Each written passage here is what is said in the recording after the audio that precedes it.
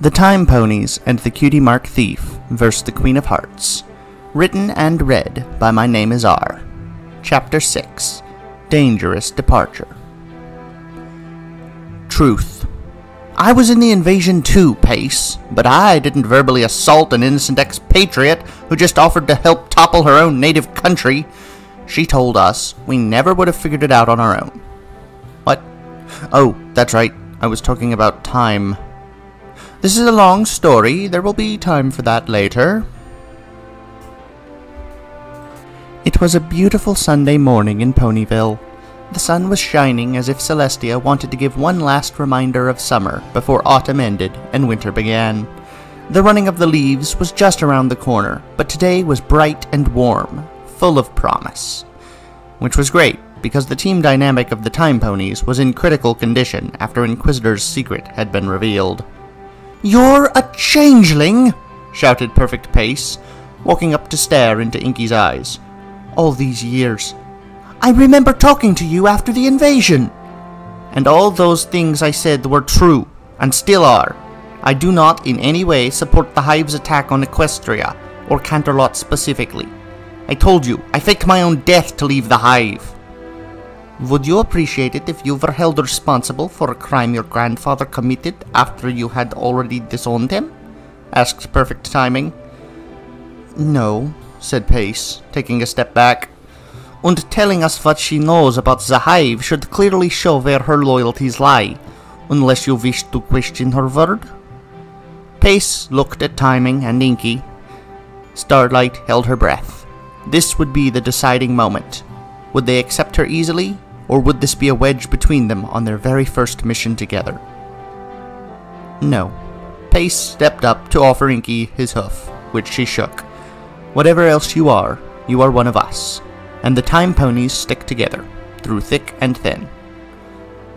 "Yeah, you're still you, even if you are a scary bug pony that parents tell their foals about on Nightmare Night," added Minuet. Starlight face-oofed. Still, no pony seemed too upset. They could make this work. "I'm glad you're telling us. That's important," added Driver. Starlight started heading downstairs with Time Turner to run one final check on the machine. She had planned this to give the others time to get used to the revelation and the information on the Hive before going on their trip. She led the way into the lift, but let the doctor pull the lever. "That seems to be going well. I was worried there for a minute. We are a tightly knit group, Starlight. Many of these ponies were unable to find any pony to share their hobby with until they found us. We have been meeting together for years, and not just in the official meetings. We're as closely knit as a city block, or some extended families. I knew they'd be fine. The only one we were ever worried about was you." While they had been talking, the lift had reached the basement, and they walked into the workshop. Then the lift headed back up. "That's odd," said Time Turner, turning back. "I wonder who's coming down so soon."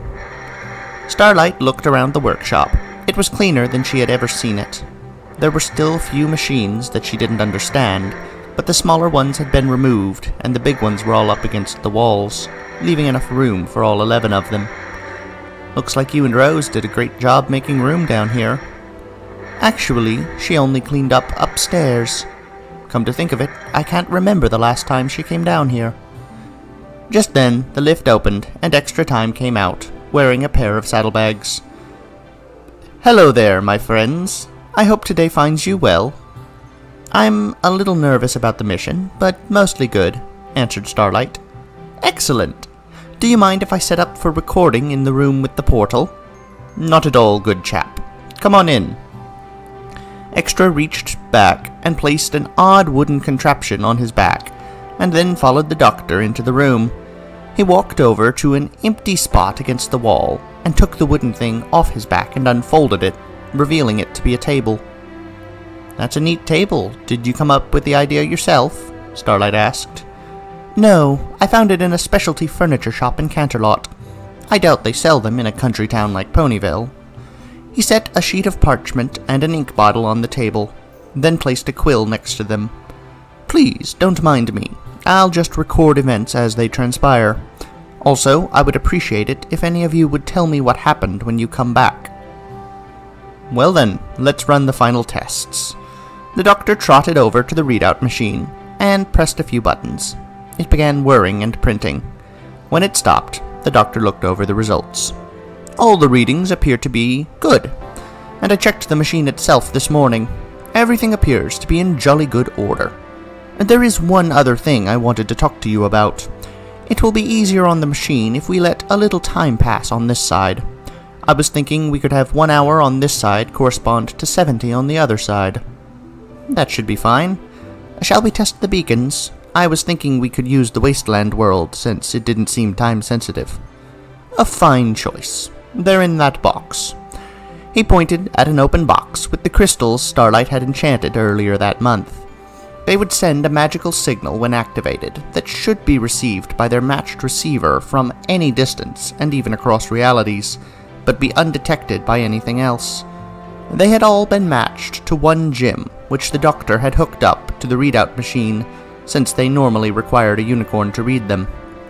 The signal would include a time and place for Hem and Pace to lock in on and let them return. She grabbed one in her magic and levitated it over next to the mirror that had been fitted into the metal frame which would house the portal. "Ready, Doctor." He fiddled with the pillar, and then the mirror began to glow a bright green, the shade of the diamond, and pure white in alternating circles, moving too quickly to track. Then there was a flash of white so bright that all three of them covered their eyes and looked away. When they looked back, the portal had calmed down. It was a slowly swirling vortex of green and white.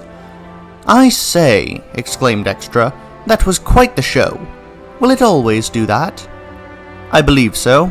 It is a bit bright, but no problems. Shall we continue? I've set it to a 1-to-1 ratio for this experiment." "Right." Starlight levitated one of the crystals and set it to go off in 5 seconds. Then she tossed it through the portal. Time Turner closed the portal. 5 seconds later, the portal opened automatically upon receiving the beacon's signal. "I'll get it." Starlight walked over to the portal, only for the doctor to put a hoof on her shoulder. "Are you sure?" There was nothing in sight of the map but dust and dead trees. Starlight started to say confidently, but by the end she was looking dejectedly at the ground. "No pony will see me, because there's no pony to do the seeing." Time Turner started to say something, but then thought better of it. Then Extra Time said, "Maybe it was just Ponyville that was destroyed?" "I hope so. Either way, I'll be safe." Then she stepped through. There was a spinning sensation, coupled with tumbling, while the world around her was a riotous rainbow of colors. It was almost enough to make her want to vomit, but not quite. After just a few seconds, she flew up, and then tumbled out onto hard, dusty ground. The wind was just as strong as she remembered. A few feet in front of her, she saw the beacon glowing turquoise, indicating that it was activated. She turned it off and turned back to the map, which they were using as the binding point. But then she saw a dark figure looming on the next hill. They were as big as Celestia, and somehow she knew they were as evil as Celestia was good. She jumped through the portal as fast as she could, terror overpowering any feelings of nausea on the return trip. As soon as the world stopped being rainbows, she shouted, "Close it! Close it now!" She held her eyes shut to help with the spinning in her head. "There's something out there!" "It's okay, I closed it," she heard Time Turner say, and she let herself relax. "What did you see?" asked Extra Time, in a voice that seemed far too eager to Starlight. "I don't know. It was bigger than a pony and very dark, but I left before I could see anything else. As soon as I saw them, I knew they were evil and powerful. It was like there was an aura of evil it was emanating, like Celestia radiates a warm comfort." She heard some scritching of a quill on parchment. Then the doctor spoke up. "Well, whatever it was shouldn't be able to reach us now. The portal is most definitely closed." "Shouldn't? As in, unlikely, but it could happen?" asked Extra Time. "Well, we can cross dimensions, as can Star Swirl and Discord. However, those are the only 3 powers we have ever known to manage this feat. Hopefully, the mysterious foe is not one of the rare individuals who can solve the puzzle of interdimensional travel. Also, I doubt they know which dimension we came from. I am nearly certain they will not be a problem until we next go to that world. We might want to put that one off for now, though. Yes! Starlight shouted. This is the last one. Definitely. One of the other threats is Discord. Are you so sure this is worse? Asked the doctor. I hate to disagree with you on this, old sport, but I agree with Miss Glimmer. Discord is a great threat, but we've seen him before. He is a known quantity. This fellow we know nothing about. Starlight opened her eyes and stood up. I think we are ready to call the others down and start the mission. Time Turner walked over to the lift and started it up. So, asked Extra Time, you said they were dark. Did you mean dark-colored, or that they sucked up the light around them? I just meant they were darkly colored. I don't know what color, though. The whole place looked gray and brown. When Twilight and I first went there, we looked drab, and that was after only a few seconds of exposure to the dust. So we have no hints as to who it was. No. I've never felt anything like it, but I've also never met any of the likely candidates. I doubt it was Discord, though. The wasteland was far too monotonous to be his doing. Indeed. A silence fell between them, broken only by the scraping of the lift. When it opened, Perfect Pace and Derpy walked out. Pace sent the lift back up, and then they walked into the workshop. Hi, Starlight! Inquisitor is doing great! Every pony's being friendly and getting along, said Derpy. Starlight noticed she was in a gold set of chainmail, with golden shoes and cloak, carrying an iron-tipped wooden spear. Indeed, I am sorry for my rash response. She has been a loyal friend for years. This changes nothing between us. Glad to see you got that through your head, shot Extra Time from behind his table. Not today, Extra. Now is not the time. Fair enough. Starlight looked between them. Is there a problem between you two? Minuet stepped in, with perfect timing following. They've never gotten along. No pony knows why. They've been at it longer than either's been in the club. But rest assured, we can work together in a professional context, added Perfect Pace.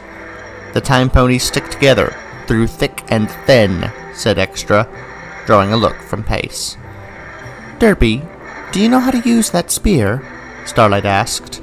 It's part of standard training for the EUP Guard, both active and reserve.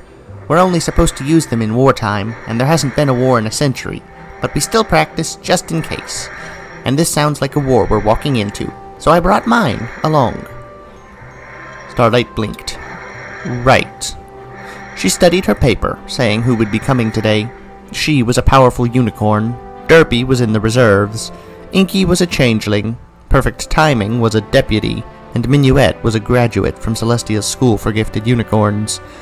These were ponies who could be useful in a fight. But then there were the others. Driver the cabbie, Emerald the bookseller, and Sandstorm the weather pony. Starlight looked at the mirror. It was just large enough for 2 ponies to walk abreast through it without touching. She looked up and saw every pony was in the room. Alright, every pony. Here's the plan. We'll go in pairs. Me and Inky will go first. Inky? Asked Minuet. She means me. It's a nickname. Right. After that will be Derpy and Perfect Timing. Then Minuet and Driver. Emerald and Sandstorm are up last. There is already a fight going on, so be ready to be spun around and then thrown at the enemy. It's a bit... okay, it's very disorienting, but as long as no pony has motion sickness, they should be fine. Time Turner chimed in. I'll wait to increase the time dilation until after every pony is through. Also, I'll make sure to set the portal to open up on one of the trees near the map. It's easier when we can use a mirror, but not required. This way, you will come out upright. Are there any questions before we begin? Asked Starlight. What is our plan of attack? Asked Derpy. Try to save as many of the natives as we can? Twilight told me the ones covered in mud are truly as they appear. Something about zebra magic. None of the hostiles will be ponies covered in mud. Understood, ma'am. Isn't that a bit much soldier talk? Asked Perfect Timing. I'm just trying to follow the EUP guidebook. Did I do something wrong? No, Derpy, you did fine. It's just a little surprising when you go from friendly mail mare to royal guard like that, said Starlight. Speaking of, have you ever been on active duty? I served in the aerial assault on Lord T-Rex. Derpy looked down. Hey, that wasn't your fault. No pony could take on Discord and T-Rex together. Perfect Timing reassured her. You're the best soldier I know. Really? Better than me or Rinky. We've never seen combat. Are there any more questions? Starlight waited, but no pony spoke up this time. Alright then, let's get into position. The team filed into pairs that they had been assigned, in a column in front of the mirror. Start the countdown. Every pony else, close your eyes. Open them on go. The doctor fiddled with the pillar. It began to activate, going through the same process as before. 5, 4, 3, 2, 1, go! Author's note. This is what I consider the end of the beginning. The first 6 chapters are about the preparation. Now we are about to start the adventure. And boy oh boy do they ever hit the ground running. Mission 1 is thwart a full-scale changeling invasion. Things may get dicey, and I do not promise that they will succeed at first, but I don't write tragedies. Significant protagonists are not immune to death though, be forewarned. Here is a picture of Derpy's outfit. That'll be in editing. Yes, it's here, I'm sure. Chainmail is more flexible than the breastplates worn by the Royal Guard, but offers less protection, fitting for those who don't have the time to learn how to fight in heavier armors, but might be getting attacked. The history of the folding table on Wikipedia is linked in the description for anyone who's curious. Right, unlike the donut, I don't recall that one being particularly interesting. Anyway, about this chapter, I would like to read a few of the guesses made in the comment section about the Wasteland world. By Golden Reflection. Possibly the Wasteland world is because of an evil Queen Cadence disguising tyranny as love, and just wastelanded the area that would be Ponyville. And another guess from Stars Gecko. I wonder what that evil is. Could it be Grogar, Evil Starlight, Trixie with the Alicorn Amulet, or Pony of Shadows? I will neither confirm nor deny any of these guesses, but I enjoy hearing them. Well, next chapter we're gonna see their first combat of the Time Ponies. And many of their individual members, this will be the first time they've been in serious combat, although Starlight is not among that number. Contrary to what Perfect Timing said, neither is this going to be Inky's first combat, although she's never been in a proper, officially organized combat. That is a tale for another day, though. Thank you for listening, everyone, and I hope to see you again later. Goodbye! Oh, and have a nice time. That too.